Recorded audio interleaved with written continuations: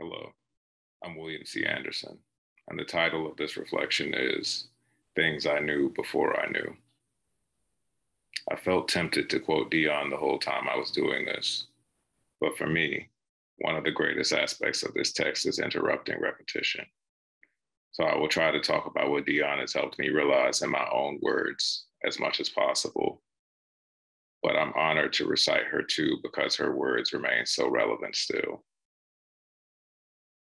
People often want to feel accepted, secure, and safe.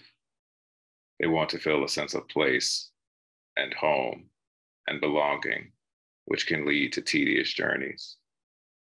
Many people go looking for love in all the wrong places, one of which is the cold embrace of violent nations and states. Under the terms of citizenship, we seek to overcome displacement, loss, and alienation.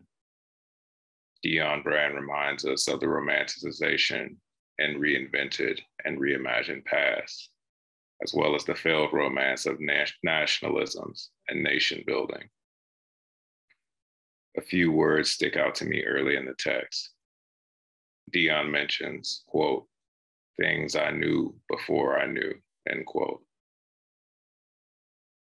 What were the warning signs before trying to force a non-existent relationship? How did we end up here, coupled, yet alone? These things of ours that are not actually ours, structures based on exclusion, weigh on us daily. We fight to be taken care of by people, places, and things that are not designed to produce such a mechanism. This is part of what we knew before we knew. We know we don't have to wait for institutional violence to prove us right by doing us wrong. When I opened up a map to the door of no return, it spoke to a gut feeling. I was out in the water myself, looking for land for so long that I began to actually think that if I imagined shores, that they would come to me. We've all been wooed before by the empty affection we call constitutions and the film-like fantasies of political representation that engulf our lives today. But there's more to it. Dionne writes, quote, each square foot of the Americas has its nationalism, end quote. Then love comes up again.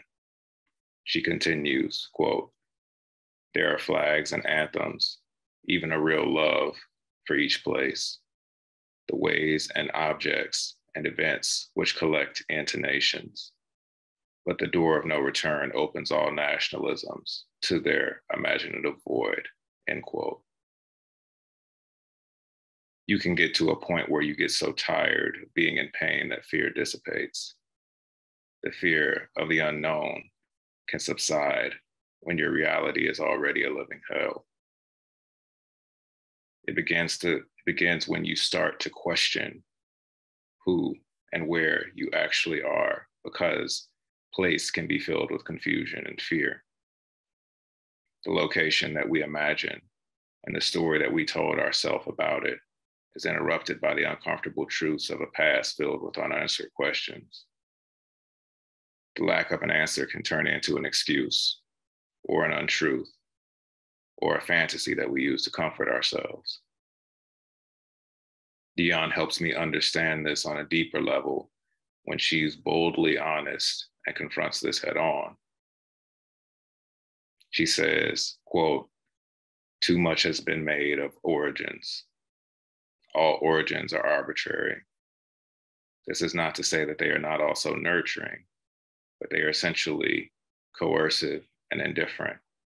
Country, nation, these concepts are, of course, deeply indebted to origins, family, tradition, home.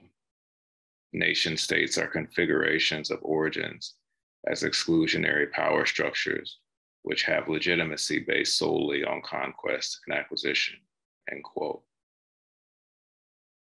Now I've got my feet on the shores.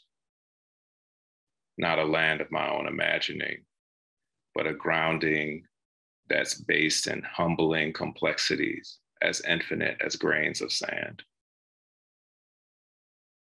I'm not absorbed by a search for redemption, nor do I focus on being disinherited and trying to reclaim something lost.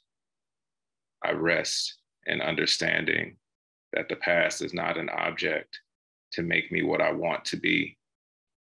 No, the truth of the past, I both know and don't know, is the guide to help me shape a free future.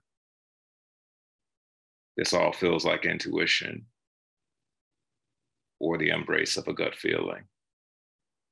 It feels like something I knew before I had the language to say it aloud now.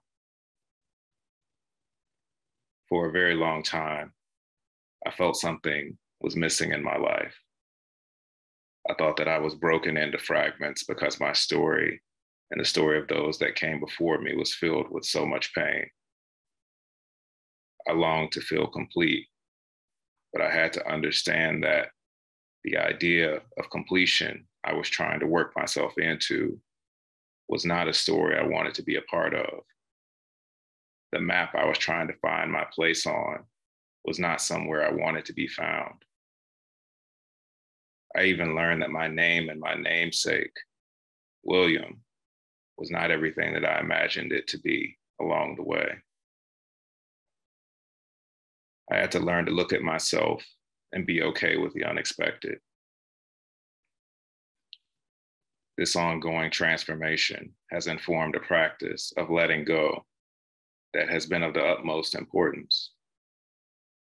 When I learned to let go, I saw the beauty of spontaneity and self-organization and the beautiful unpredictability of great change in a moment's notice.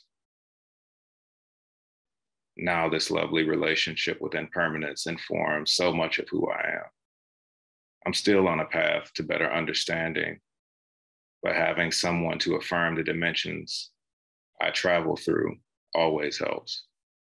Thank you, Dionne, for helping me.